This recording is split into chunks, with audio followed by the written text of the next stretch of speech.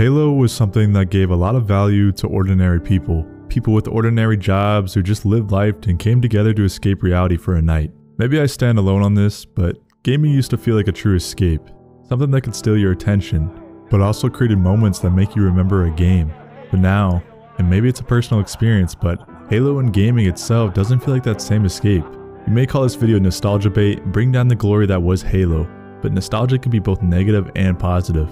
Our memories can get distorted, and we either remember it being much worse or better than it actually is.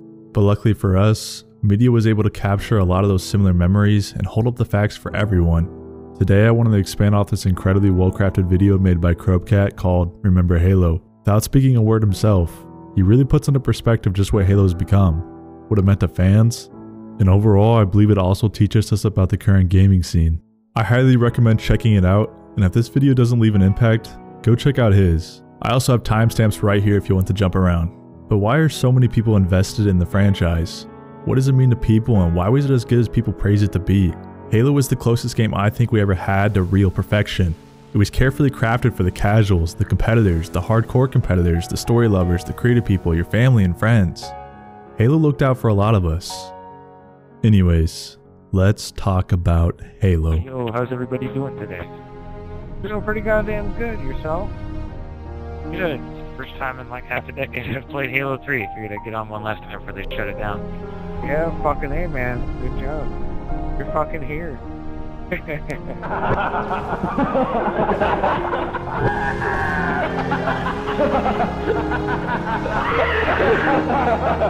Oh my god!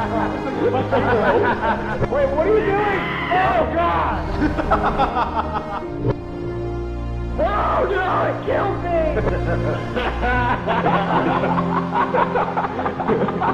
There's so many stories where some brave hero decides to give their life to save the day. And because of their sacrifice, good guys win, survivors all cheer, and everybody lives happily ever after. But the hero never gets to see that ending. They'll never know if their sacrifice actually made a difference.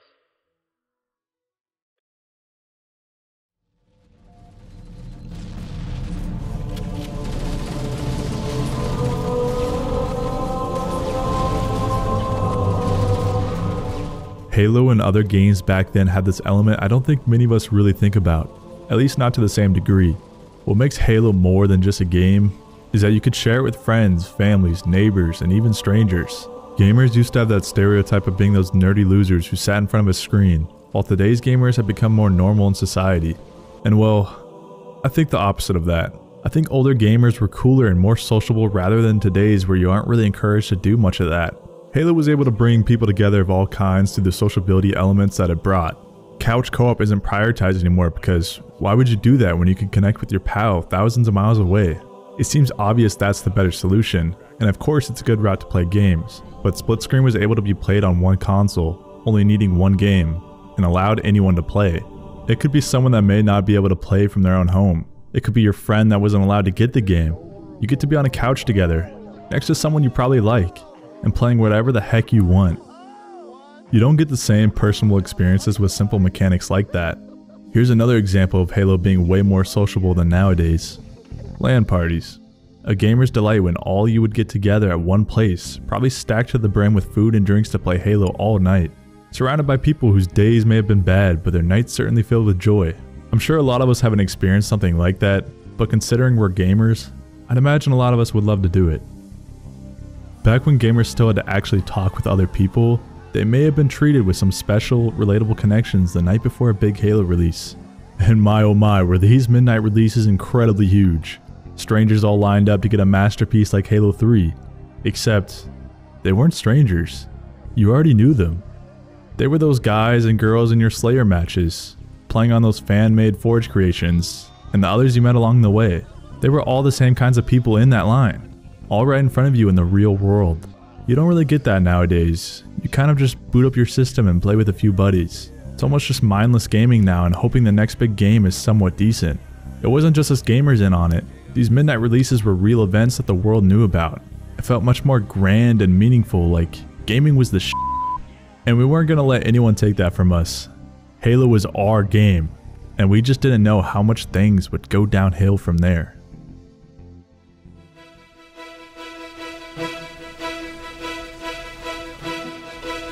So I said Halo was the closest game to perfection that I've ever seen, and I say that because from the perspective of all types of gamers, there was a masterpiece in every mode and provided for different types of gamers. It was made for the sweats, the casuals, the people who may not even actively play games, the creative people, and the ones who love a good story. I've never seen many games be able to do that, and do it so well. Prime Halo 3.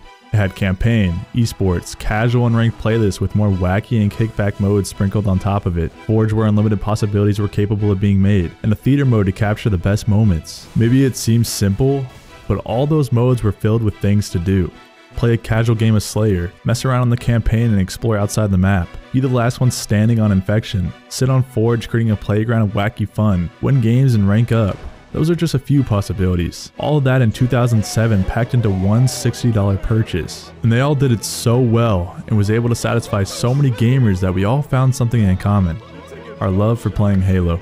All sides were mostly at peace with one another and instead contributed to the environment and culture that it was. No casuals and sweats blaming each other for ruining a game.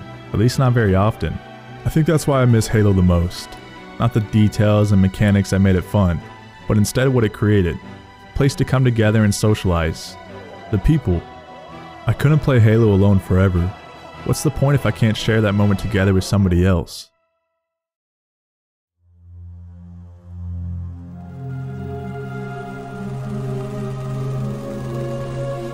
It's just sad to see all those moments go and think about never having them.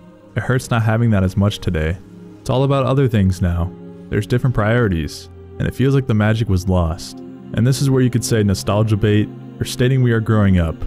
But I refuse to believe that's the issue. Why can't I experience those same things just because I have a little less time now? I think we had it so good that we never realized how it can all fade away so quickly. And now others who have moved on or never even experienced the game will assume that you grew up and that our current games are just as good. Well, I want to see a side-by-side comparison of a game that does it just as good.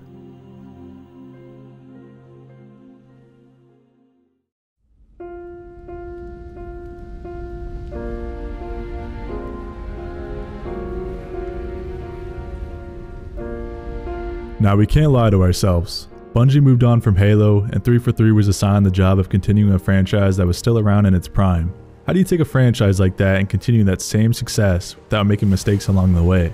Halo at its peak was always raising the bar. After witnessing the revolutionary Halo 1, we got a Halo 2 that went above and beyond, creating the future standard for games, despite going through developmental problems. And then somehow, without letting ego go to their head, they then made Halo 3, which debatably is the greatest Halo game. A successful trilogy that capitalized on each predecessor surely left fans thinking the future would be even brighter, because Bungie proved they made each game better than the last.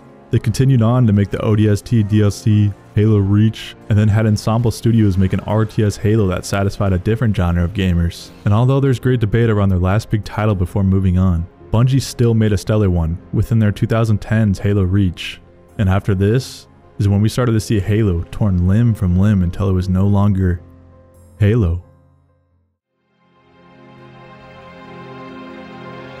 It was in 2012's launch of Halo 4 when we finally saw the continuation off the original trilogy last being released in 2007. Halo 4 would be the first mark in this past decade to push the identity further away from what had made it so unique in the first place. It was no longer being Halo, it was colliding with the world of others. Multiplayer started to become a wannabe Call of Duty, and the overall design was an unnecessary change that left question marks everywhere. Our campaign was to be dull with a mediocre story that didn't have enough moments to it.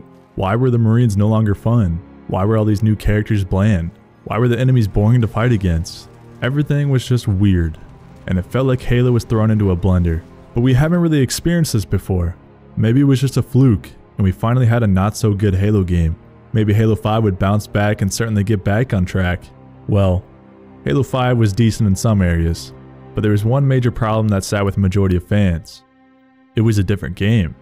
The multiplayer was well received, but the movement was more advanced than ever, and the design made it look vastly different compared to previous Halos. A design change that was unnecessary and left the game looking like a completely different one, but there was some good. The multiplayer felt smooth and tried new things. The Forge mode, although being delayed, was pushing its boundaries further and further. But there was many people that they weren't able to please. The campaign and its story was a complete failure, and the marketing leading up to it didn't even fit what happened. Theater mode was essentially broken, and then we started getting used to unfinished games.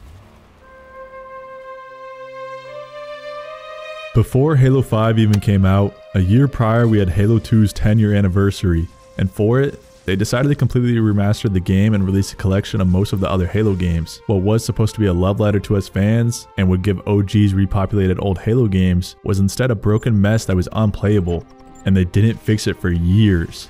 So much to having the ultimate collection of Halo games, they really only served the purpose of playing offline single player for a good while there. Thankfully, the Halo 2 remaster looked incredible and the collection was later fixed, but all that delayed time makes any momentum much more slimmer. You can miss out on tens of thousands of players when you have all this hype leading up to a release, to be met with disappointment.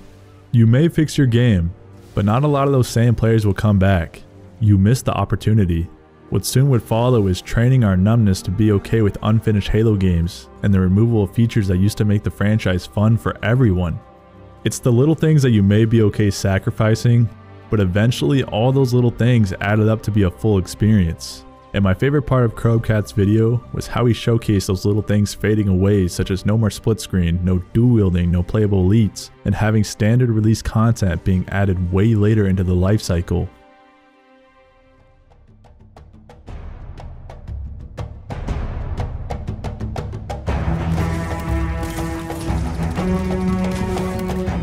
Halo Infinite was supposed to be the redemption of the franchise, or at least the step in the right direction, and it seemed like it was going that way. Step into the shoes of a Halo fan. We're dreaded. Our days of enjoying a Halo game have been getting smaller, and our hope was diminishing. Halo 4, 5, and the Master Chief Collection were big punches to what remained of that hope we had of Halo getting better. Then it happened.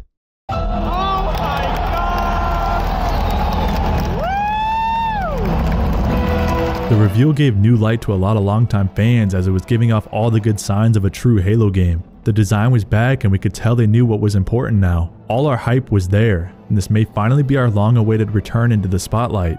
But most importantly, a return to those fun times we all used to consistently have. It was a big gap between Halo 5 and Infinite. It was almost like waiting for Rockstar to release a new game. It just took forever.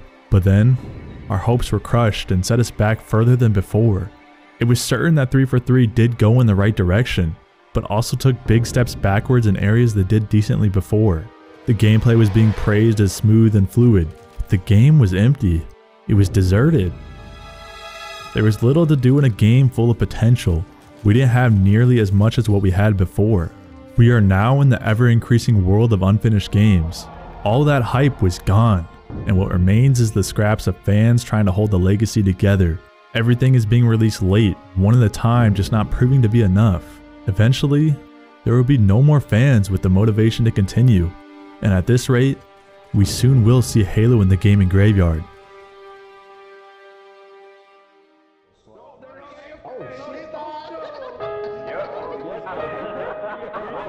A true masterpiece and memorable craft of anything only exists when we see an emotional connection. My love for Halo is shared by many around me, and I couldn't have that same love for the franchise without the other players. We were living in the glory days without realizing the impending doom that was right around the corner. As I look back into some of the old marketing for these games, I couldn't think of another franchise that did it better. There was something so magical and heart-touching enjoying a previous Halo game to then see what was next. And the trailers themselves were storytelling and way better than the TV show that slaps the Halo title onto it. They were everything Halo was at the time, and everyone knew it. They could have made some lousy trailers because they knew the game would have done well either way, but they left us with trailers that still get remembered today. And it's fine a lot of people have moved on. I expect them to, and to be on to better things. It's still very important to remind ourselves what worked. I guess that's why history is important and why we learn about it. There was just no better game if it couldn't bring people together. And that's what we want in life, right? For people to come together and to get through this life together, to share experiences to make that world around us much more fulfilling. At that point, do games actually mean something? Is that why we play them? Is that when a game becomes more than just a game? Halo was that for me. It meant something. It was a world where I could find great relief while also building something positive for myself. It was responsible for many great things that you just had to be there to understand the differences between back then compared to now.